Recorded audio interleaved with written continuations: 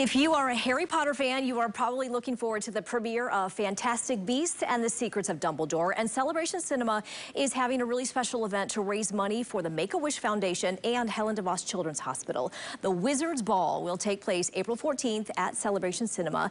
Emily Lokes is here tonight along with Dr. James Bonner to talk about this great event. Great to see both of you. Hi, Michelle. How are you? Good. And this is a really special event. You've been doing it for 20 years now. This event has come of age. Yes. Yeah, this has been a 21-year-long partnership with 10 events, and they have cumulatively raised more than $1 million for these two really fine local children's health charities. Yeah.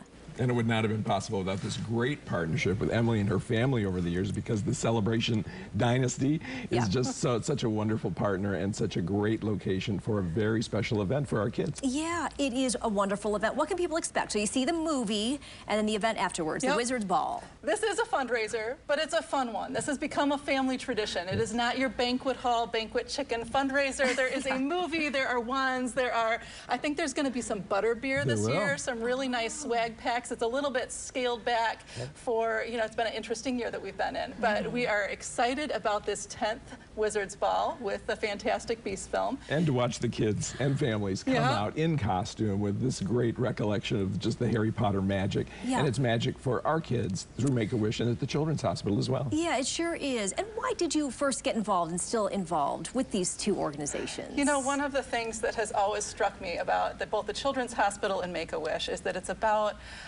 honoring relationships and taking the time that you have to do things that matter with the people who matter most to you. And I think that that's something that Celebration Cinema and our family of companies can really stand behind. We are about creating experiences for people to gather and to make memories that are fun ones. And the collaboration to work with Celebration with each of these special events and to bring two incredible organizations together, because there's so much that we can do at the hospital for our children and families, and yet there are missing pieces, and those pieces are filled by PORT, our pediatric oncology resource team that's benefiting, and by the Make-A-Wish Foundation. Oh, that's so wonderful. And how great to work with Make-A-Wish at the same time. Absolutely. Yeah. Great organizations that care deeply about making sure that kids come through childhood with just a little bit of that innocence and magic intact, and that's really what this movie is all about. Yeah, absolutely. Okay, so how can people get tickets? You know, the easiest way to tell you to get tickets is to go to Facebook, and there's Wizard's Ball 2022, and that's going to lead you to a Spectrum Health link, which I could tell you that's long,